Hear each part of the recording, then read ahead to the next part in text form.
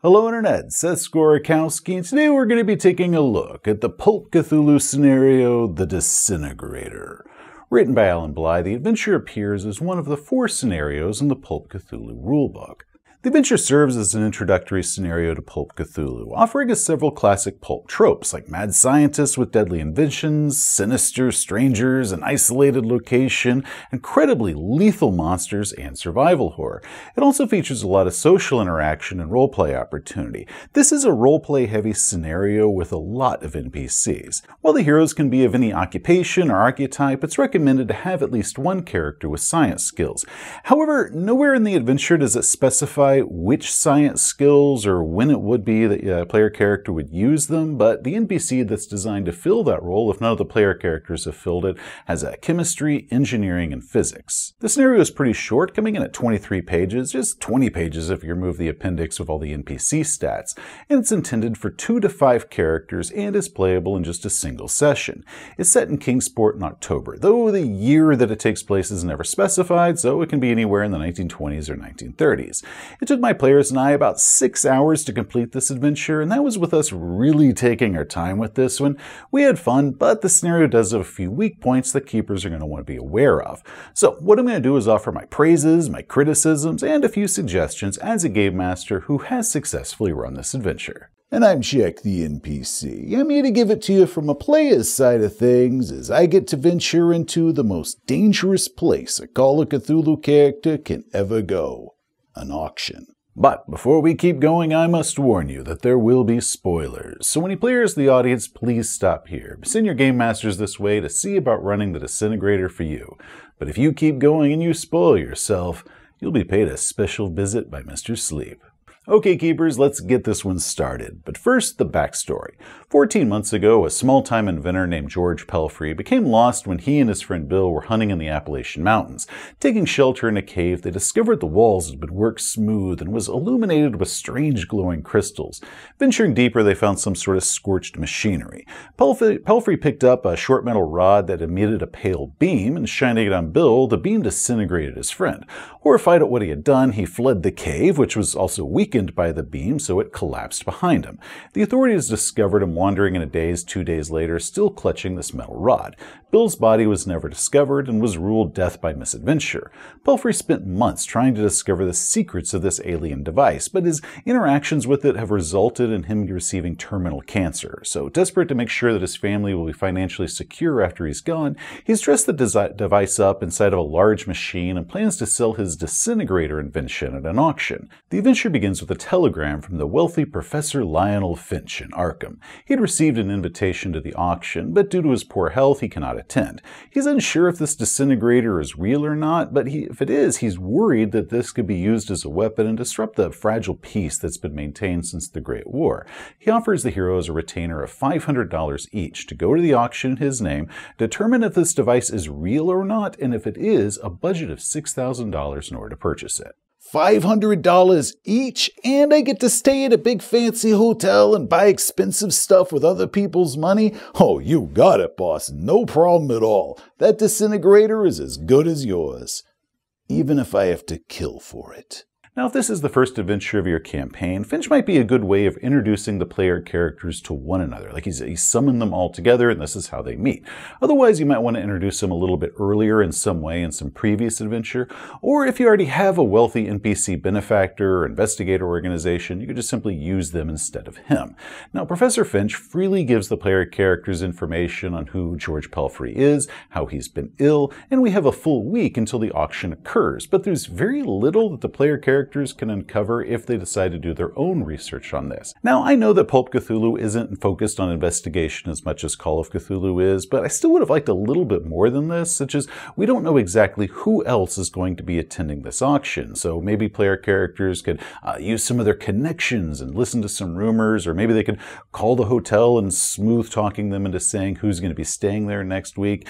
Maybe a good way of uncovering Pietro Morosani or the arms dealer Ernest Kelper, that say that they're going to be attending. And then the investigators might be able to research them and learn a little bit more, because keepers get some great background information on them, but there isn't a real way that the players can learn any of this stuff, and it might be a good way for them to come into the auction knowing a little bit about some of the other attendees. The hotel itself is in nearby Kingsport, about 3.5 miles from Arkham. It's in a remote cove and offers a golf course and a beach. Being October, the hotel is near the end of its season. It's going to be closing for the winter soon, so there's reduced staff and only a few other guests here.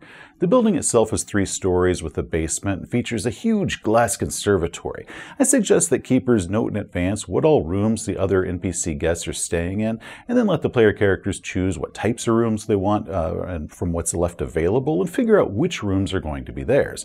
Depending on how your game goes, this might be important as they're rushing back to their rooms to get their weapons or trying to access the other guests' rooms. Also, keepers, give your players the copies of these maps. RPG players love poring over maps. It's who we are. Arriving at the auction, the player characters are given the planned schedule of events. Again, print this out for your players. Keepers, meanwhile, have their own timeline, which includes the unscheduled incidents.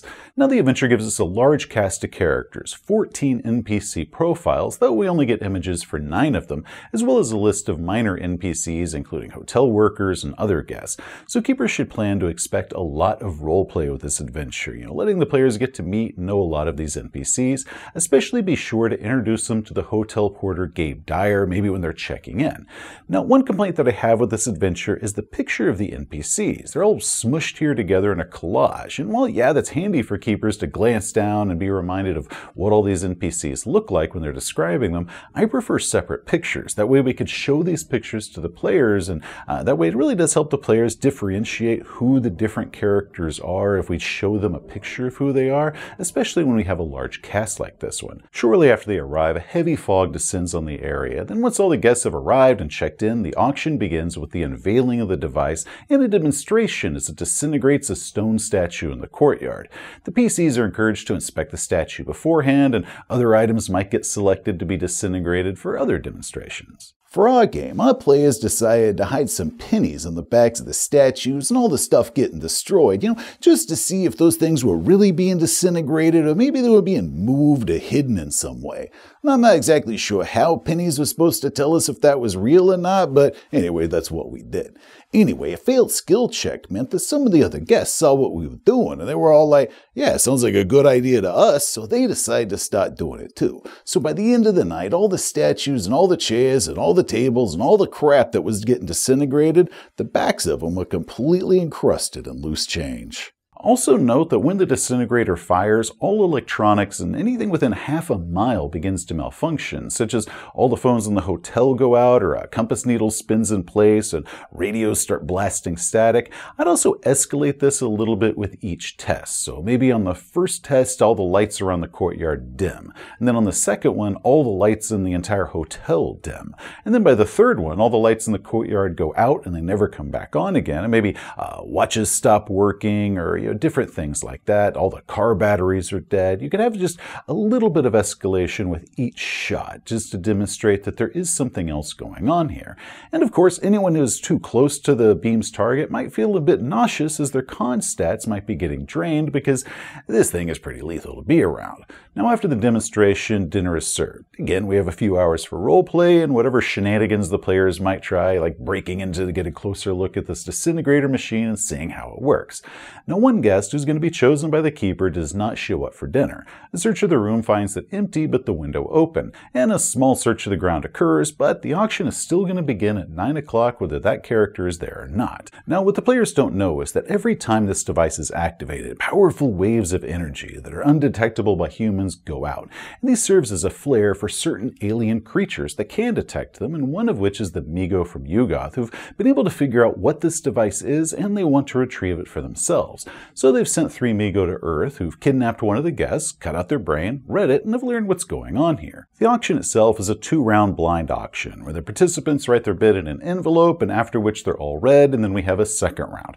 Now, it's during the first round of this auction that an uninvited guest arrives and begins tapping on the glass doors to be let inside. He introduces himself as a Mr. Sleep, a representative of an interested party, and when told this is an invitation-only affair, he produces a bag of Revolution-era of gold coins and then is suddenly allowed inside because that was evidently all he needed.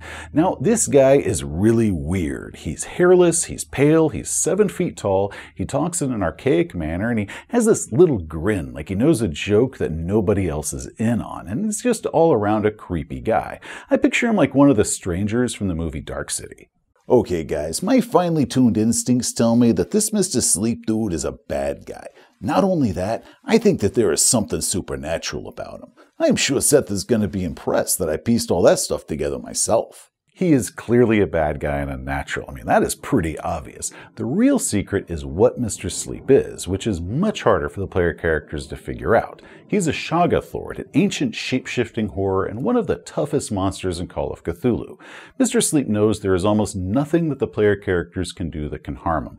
However, he's been able to deduce what this disintegrator really is and where it came from, and he does fear this disintegrator because it does pose a very real threat for him. So he's come to collect it and keep it away from these primitive little primates who shouldn't be playing with things they can't understand. He is supremely confident that he's going to acquire this by any means necessary, and he's taking a little bit of amusement with these little dramas and interactions taking place between these dumb humans. Now, among the first round bids, one of the envelopes simply contains the message, "Your lives." Now, I assume this was put there by Mr. Sleep. It doesn't say for certain who exactly put this in there, but you probably put that in there as a joke. But the guests should start bickering about who did it as tensions start rising. So keepers, go ahead and play this up.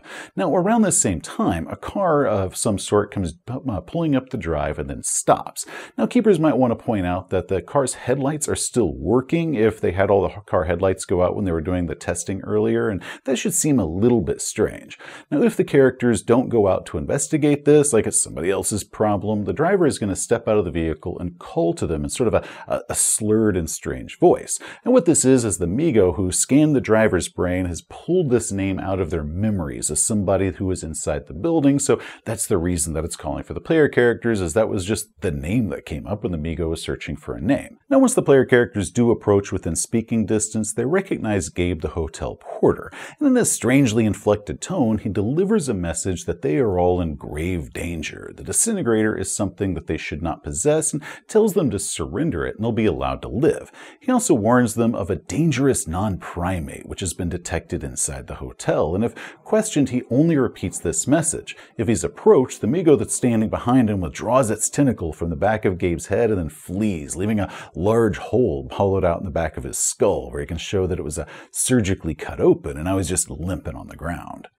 Okay guys, something hollowed out the back of that dude's skull and used him like a muppet in order to talk to us. I say we go back inside and get that disintegrator ready for a field test, if you know what I mean. And what the hell is a non-primate, by the way? Is that like a cat? Is there a cat in there I don't know about? Now, at this point, whatever happens next is completely up to the heroes. They might pass this message off to the rest of the guests, or they might keep it secret to themselves for some reason. Now, several guests are going to fight to keep this disintegrator and not surrender it over to anyone, and they're going to resort to violence if necessary. Pelfrey and his wife might confess the truth if questioned. Mr. Sleep is going to make his counter-offer that the creatures outside will kill and dissect everyone, and he alone can save them if they give him the device. All he needs is someone to carry it for him. Now, if the characters take too long in deciding, the Migo attack. Two will smash the glass ceiling and then fire at them from above with these weird dart launchers, and all the people that they captured from their various rooms or from the search parties that were looking for the different people that were missing, they've all had their brains replaced with these biomechanical controllers, turning them into these meat puppet zombies that are to come storming the hotel. If Mr. Sleep is injured, he reveals his true sanity-crushing form. He is an extremely difficult opponent, and while yes, the disintegrator will work on him, the device is pretty slow and difficult to aim, and it has to be held on him for several rounds, and that can be tricky. There is no correct way of completing this adventure. Maybe the player characters will team up with some of the NPCs and take on the monsters that are storming the place. Maybe they'll strike a deal with one side or the other. That is all completely up to them. However, a couple things here. First, while this is Pulp Cthulhu and the heroes are likely to have guns, that doesn't necessarily mean that the player characters have their guns on them. It's usually frowned upon to come strolling into an auction with a shotgun or Tommy gun under your arm, so maybe the player character's weapons are stashed in their hotel rooms or their cars. However, a fancy hotel like this one that's got the different cove and all the sailing and everything like that, it probably offers skeet shooting as well. So I would add that in the basement is where the double-barrel shotguns have been stored for the off-season shutdown, so there should be shotguns down there for all the skeet shooting events. Next, once 2 of the Migo are killed, the third one flees back to the barn where their teleportation gate back to Yugoth is hidden. Now, when they close this gate, the barn explodes, and it's very dramatic and very unfortunate for anyone remotely close to this barn at the time. But I also added that the bioengineered controllers and all of the meat puppets' heads also exploded at the same time. Not enough to hurt anyone unless they're engaged in maybe like close melee combat with them, but definitely dramatic as all these creatures, all their heads just suddenly detonate and they fall to the ground. It's an idea that I stole from the Adventure Dissociation, and I think it's a really cool way of saying that the Migo have left the building. Maybe the heroes will defeat Mr. Sleep, the aliens and their zombies, and the arms dealer with his goons and retrieve the Disintegrator. Their sanity will be restored or lowered accordingly to whatever they do. Overall, this is an okay adventure. It's more of a huge encounter and survival horror than anything else. We have a lot of setup with very little investigation involved, and then we're faced with multiple opponents all coming after the same item. It does serve as a good short introductory adventure, but it isn't what I would consider a great adventure. It touches on some of the pulp tropes, but the biggest one, the weird science device, isn't a weird science device at all. It's simply a mythos artifact that's been dressed up as a weird science device. Why I say should have had some weird science devices is that arms dealer. I mean, sure, his bodyguard had a fully automatic Mauser, but yeah, those things existed in real life. Nothing too weird science about that. So maybe if he had something like a briefcase where he pushed a button and a pistol sprang out and he caught it and shot somebody with it. Or maybe a briefcase where he pushed a button and it unfolded into some sort of weird submachine gun like a Transformer or something. Or maybe that goofy codpiece gun like in From Dusk Till Dawn. I mean, that thing is pure pulp right there. While the adventure isn't one that I'd recommend that game masters just run out and buy, it does appear in the Pulp Cthulhu rulebook, which I do highly recommend people picking up the Pulp Cthulhu rulebook, so if you've got Pulp Cthulhu, then you already have this adventure, so might as well give it a try. Hey, thanks for watching. If you enjoyed the video, please give it a thumbs up. If you want to see some more of our stuff, such as game reviews or Game Master Toolbox, just hit that subscribe button. Till next time, heroes, you have a great day. You know, you forgot to mention how in our group, 2 of the player characters are super wealthy, and one of them bought that mansion at the end of Crimson Letters, and another player character bought this hotel at the end of this adventure. I mean, with all the damage and the dead bodies and all the lawsuits, he picked it up for a steal. That's why we got so distracted buying furniture when we played Angel Tears, because we were trying to get some nice stuff to soup up our places. Novice Call of Cthulhu characters, they burn a place down once they're done with it. But veteran Call of Cthulhu characters, they know to invest in real estate.